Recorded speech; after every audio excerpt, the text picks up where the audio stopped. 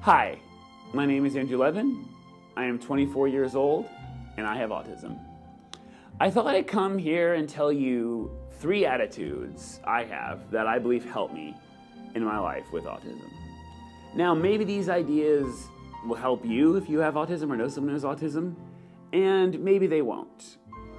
But either way, I hope you find this interesting. What society wants may not be, and doesn't have to be, what I want.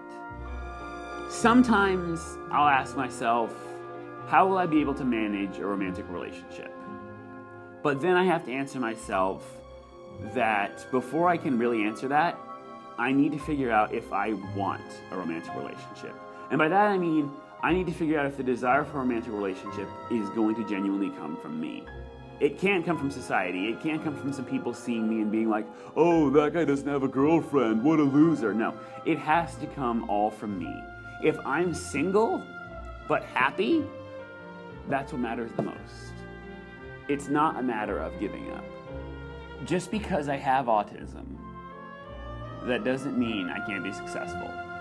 But it does mean there are going to be certain things that I'm probably not going to be able to do. For example, I've never been good with math. So because of that, I'm probably not going to be the next Stephen Hawking. I'm not going to be able to have a career that's heavily math focused. But that doesn't really bother me because I don't like doing math. Why would I want to do a career where it's something I don't enjoy? Never make it about pride. When I say pride, I mean that I have a disability, and that means I may need to ask for help. There's nothing wrong with it. We all need help now and again. It just means I might need help in places where other people might not. I'm proud of the fact that I have autism, but that does not mean I don't see the challenges that come with it. But I believe that the challenges are far outweighed by the gain.